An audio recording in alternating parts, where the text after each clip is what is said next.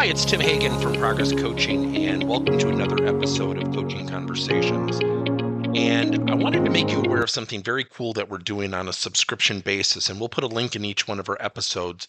But every Wednesday, we're going to be doing what we call an audio podcast workshop. That workshop will be roughly about 14 to maybe 20 minutes per episode, with each month having a theme from a coaching model, using feedback strategically, to coaching self-awareness, and so on. So if you could look in the body or in the content description of each episode, and you will see a link where you can join this subscription. These are literally 4 workshops every month teaching specific strategies to address a particular area of workplace coaching as it relates, again, to things like awareness, motivation, teamwork, and what have you. Here's the cool thing. It's only $10 per month, and each month you will get a handout that we will follow along with. So we also give you a tool for you to take notes as we go through each episode. We hope you'll check it out. So often people will ask me, what's the number one thing you would encourage leaders to do to become great coaches? And it's really a one-word answer: practice. Conversations require practice. And I go back to the fundamentals of a leader's day. Think about it. From 8 to 5, we have multiple conversations. We have conversations with millennials who want to get promoted by next Friday, and they started last Tuesday. We have conversations with people who are near retirement. And oh, by the way, they just want to coast. They don't want any more change. And then you have people who are high potentials who just don't work well together. How do you have those conversations? And then you've got that really loyal employee who seems to have lost their energy and motivation. All of these require different dialogues, different questions, different conversation pieces. If we don't practice things, we just show up. Let me give you another example. Let's say you're about to do a speech in front of 500 people. And even if you're confident and you like public speaking, wouldn't you still practice? You wouldn't just show up. Here's the funny thing. That daunting thought of being in front of 500,000 people, whatever it might be, is different than sitting down in front of one person. Yet one person, in terms of a conversation, can really have an impact on 500 people. Let me explain. When we call people into our office, what happens?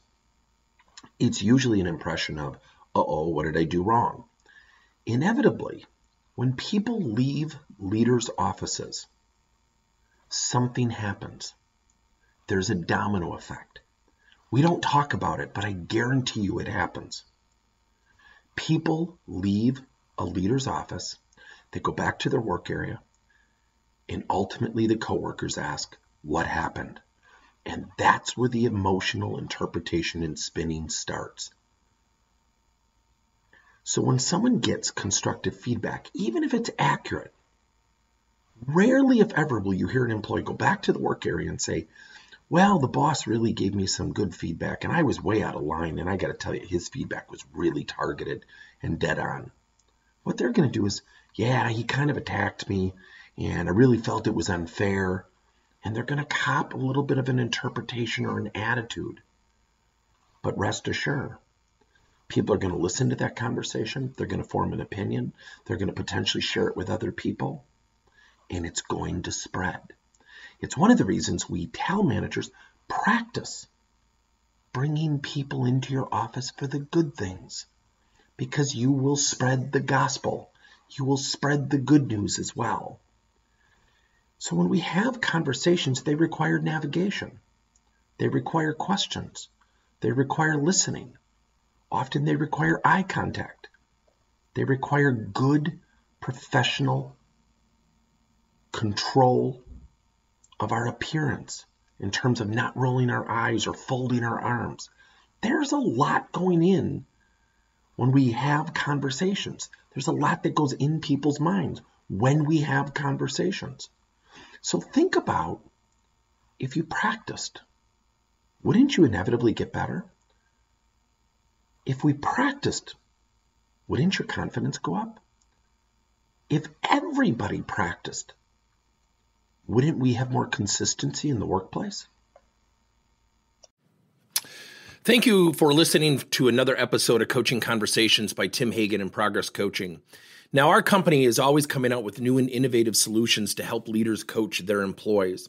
And recently, we just created a new service called Coach to You, where leaders can pick and choose topics and assign 7 to 21-day programs for employees to learn and, more importantly, apply actions and then reflect and share what they're going to do going forward as a result of the learning.